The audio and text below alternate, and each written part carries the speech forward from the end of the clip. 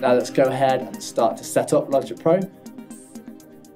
Here we're going to go through the most efficient way of setting up before we actually do start to make any music. To view and edit the preferences, we need to first go on Logic Pro 10 at the top left of the corner, then go down to Preferences. These settings will stay the same every time we open up Logic Pro.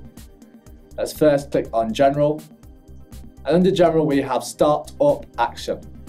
The default one is Open Most Recent Project, so it opens the last song that you used.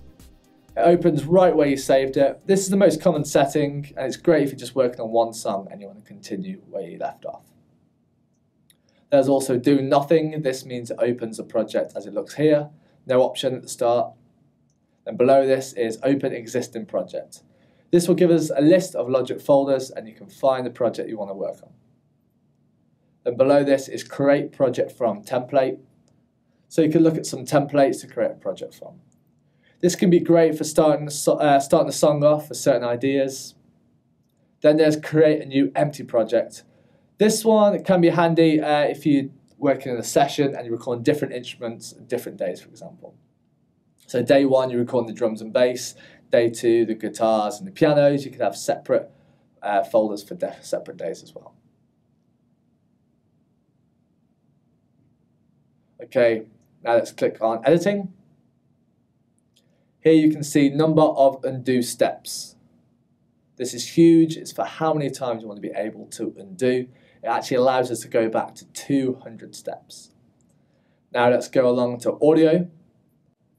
First box we have here says Core Audio. This is to enable the Core Audio driver, so make sure this box is checked. Next we have Output Devices and Input Devices. If you're using a sound card, click on the drop-down menu here and choose your sound card. Logic will automatically read it and will appear on the list. A sound card is needed if you're recording any external audio straight into your laptop, for example a guitar or a microphone. If you're not using the sound card, then leave it on the settings, built-in output and built-in input. So going down we have buffer size. This means the amount of CPU power needed to create these sample rates. So if you change the buffer size, you'll notice that resulting latency below will change. Latency refers to a short period of delay between when the audio signal goes in and out from the system. It's also measured in milliseconds.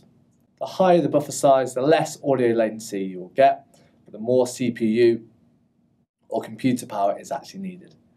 If your computer is struggling, then maybe consider decreasing your buffer size. 128 buffer size is standard and fine to use. Obviously, increase this buffer size if you hear any latency when recording audio. Below this, we have the checkbox that says 24-bit recording. This is the bit rate for the recording. Let's leave it checked as we want to record in 24-bit. Below this is a checkbox that says software monitoring. This allows you to listen to the actual input signal. Let's leave this box checked as we want to hear the audio signal. The box below says input monitoring only for focus tracks and record enabled tracks. This is when you want to record an audio instrument such as a guitar, you can hear it before you record it. So let's leave this box checked too.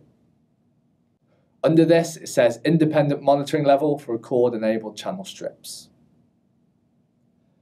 This is for if you want to use these faders and Logic to set the recording level.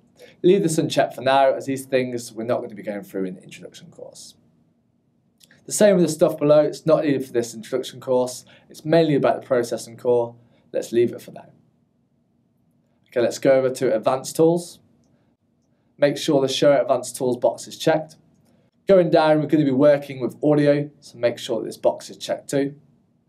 We're going to be working in stereo, so uncheck the surround box. Stereo is left and right monitoring, so your left and right speakers. Surround uses 5.1 surround system, which might be useful if you're composing for film music, or you want your music to be played at a cinema, or anywhere with a surround system. For this introduction course, however, we're going to be working just in stereo. Next one is Midi. Click on that as we're going to be working in Midi also. Midi, if you didn't already know, stands for Musical Instrument Digital Interface. Midi itself doesn't make music, but it sends out a series of messages that trigger our instruments to allow us to play music for our computers, for our software environment, or for external instruments such as a synthesizer. So carrying on, the next one is control surfaces. This allows us to change certain controls quickly and change parameters when working with software instruments. We don't need this check right now, however. The next one is score. This is for score editing, which means digitally writing out sheet music. This is something we can work with if you're used to working with score types like Sibelius or Logic Pro's previous versions. This might be useful if you've got a classical music background or if you're used to reading and writing musical scores. We will not be using this in the introduction course, however, so make sure this box is unchecked. Next is advanced editing.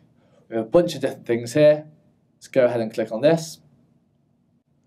Okay, now it's closed preferences just for now.